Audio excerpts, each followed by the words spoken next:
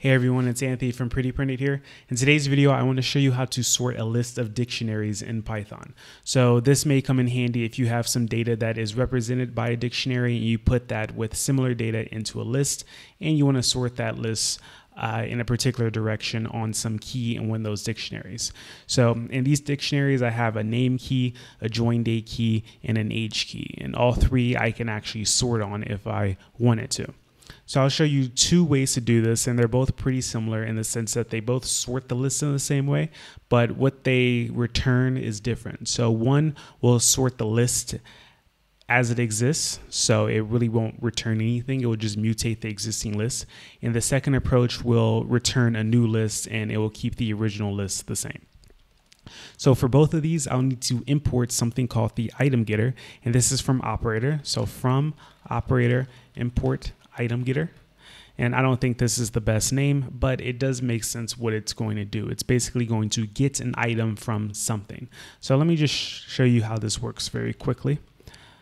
I'll start up a Python REPL and I'll create a very simple dictionary. I'll call this user, and we'll have a name. And then we'll have, let's use age, just like in the example.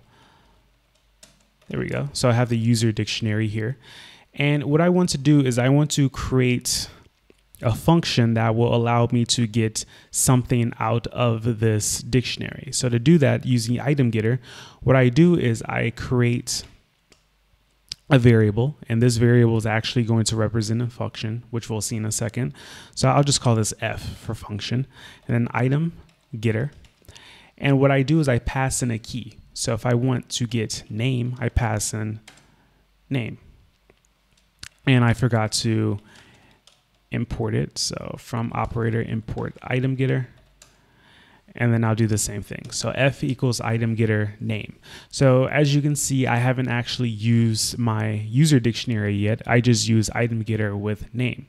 So the way this works is ItemGetter with the key that I'm interested in will return a function that allows me to get that key out of whatever I pass to this function. So if I take F as the function and I pass in user, it will give me the name out of that dictionary. And I can do the same thing for the age. So G of user will give me the age.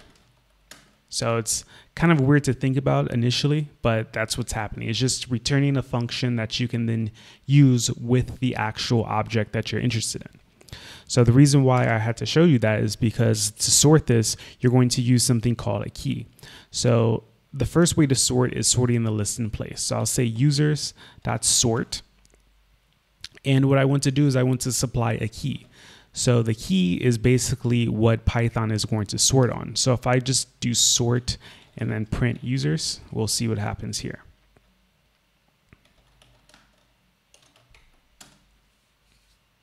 It tells me that as unorderable types, it cannot compare two dictionaries to each other.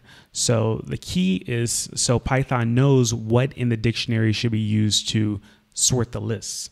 So by using the key, I then use this ItemGetter, which remember is going to return a function that will look for a particular key inside of a dictionary. So if I want to sort by the age key, this is going to return a function that will look for an age key in a particular dictionary. So the way this key works in the sort is for each item in the list is going to pass that item to this function, which remember it gets returned from ItemGetter.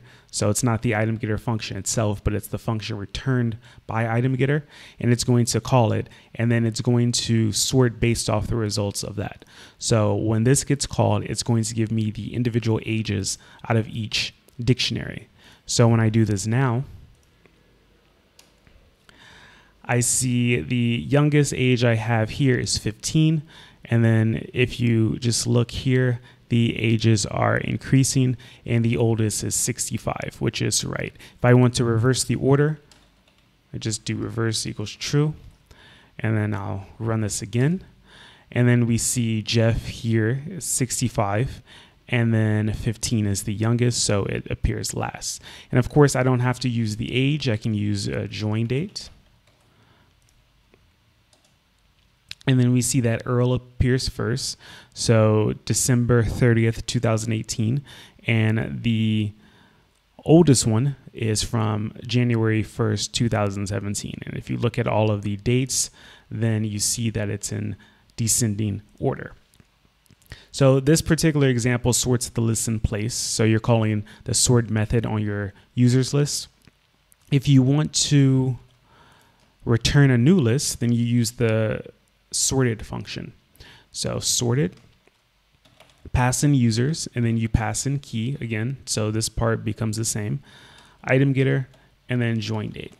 And then I'll have reverse equals true. So pretty much everything is the same, but instead of calling a method on your list, you're using this function and you're passing your list to it.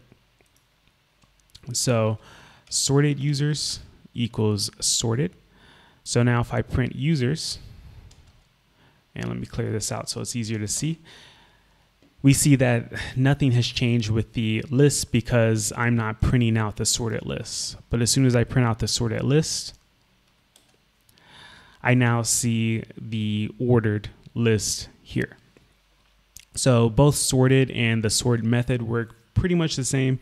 The only difference is really the first argument.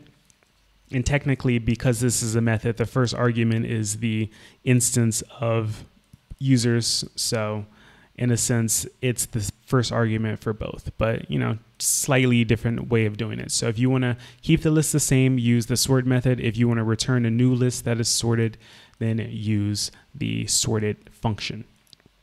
So as you can see, it's pretty simple to do this. This can come in handy if you have data that is represented by a dictionary or just something that has these keys in it that you can get the data out of. Something like a name tuple would work as well. So that's all I want to cover in this video. Just as a reminder, if you want to go to my website and check out the video courses that I have, you can. It's at prettyprinted.com. There's going to be a link in the description, and I basically just do Python videos for now. In the future, I'll do more, but everything on my site is Python only. So you can check those out. I have a bunch of free videos on there if you want to view them. If you have any questions about what I did in this video today, you can always leave a comment down below and I'll get to it.